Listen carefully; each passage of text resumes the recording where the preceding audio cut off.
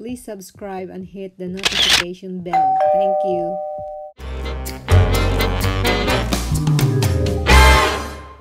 Hi guys, what's up? Eileen's here. Today I'm gonna try to cook a dinakdakan, which is an Ilocano delicacy. The first time we tasted this dinakdakan when we went to Jacksonville in a Filipino restaurant, me and my husband really like it. And then when I searched about dinakdakan, I learned that the main ingredient is pig's brain. And for me, that's already like an exotic delicacy. So I'm gonna try to make on my own version. We'll see if my husband will like it. I'm gonna use the mayonnaise because we don't have any pig's brain here around in our area. So we'll see if my husband will like it. Okay, I'm gonna do it my own version. My ingredients are lemongrass, whole black peppercorn, sea salt, crushed red pepper since I don't have Thai chili pepper, black ground pepper, spring onion, finely grated ginger, red onion, calamansi juice, mayonnaise, rice vinegar, distilled vinegar, this is optional, sugar, non-stick cooking spray for my broiler pan, and pork belly. In a boiling water, put the stalk of lemongrass, peppercorn, and sea salt. And at the same time, put the pork belly to boil with lemongrass. I really like the smell of lemongrass, the aromatic smell on my meat. So I'm gonna boil them together. I let it boil for like 40 minutes or until the meat is tender. Now my pork belly is ready to broil. Using this broiler pan, I spray it with non-stick cooking oil so the pork belly will not stick on it if I'm going to turn it over.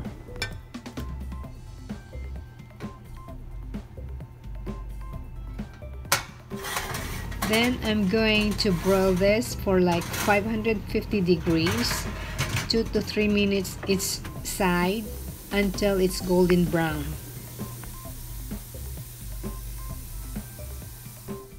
Now I'm gonna start to make a dinakdakan sauce. Start with mayonnaise,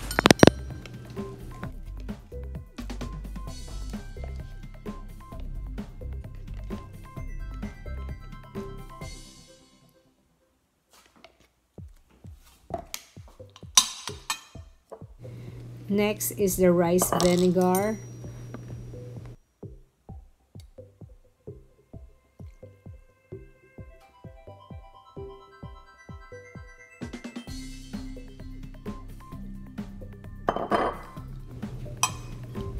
red onion,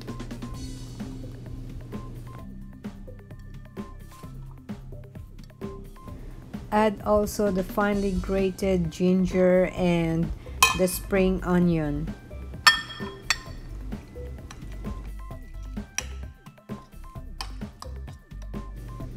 Calamansi juice,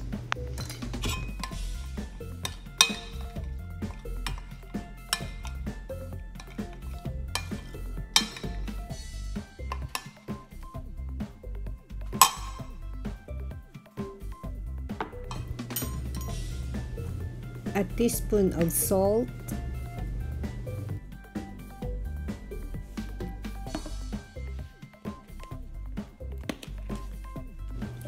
and a teaspoon of sugar.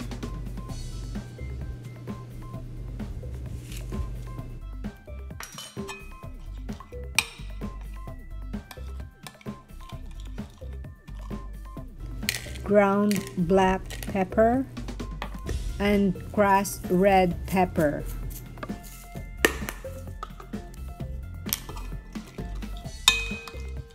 Mix them all together until it all blended well.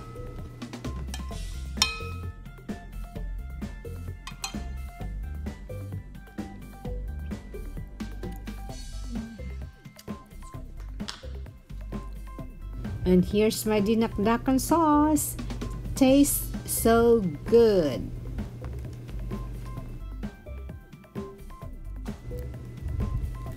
Now I'm gonna start to slice the cooked pork belly into small pieces, at least like ½ inch, and then later on I'm gonna mix that with the dinakdakan sauce.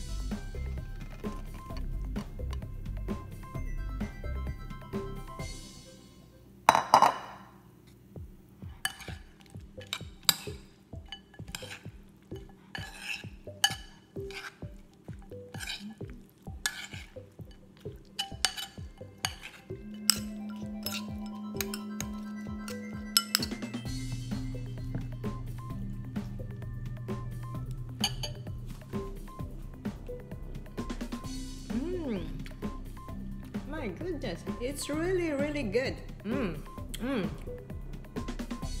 This is my first time to do this, but it's really good. And here's my delicious, savory, citrusy dinakdakan.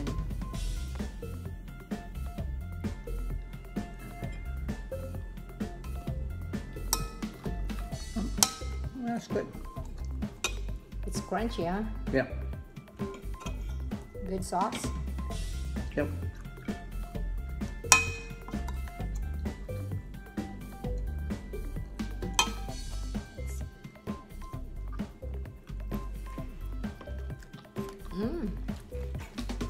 That is really good.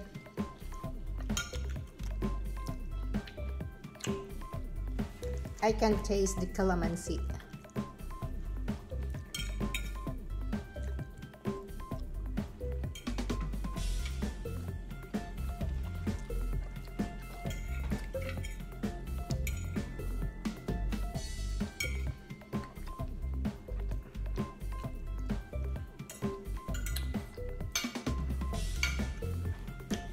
It's not overwhelming with vinegar.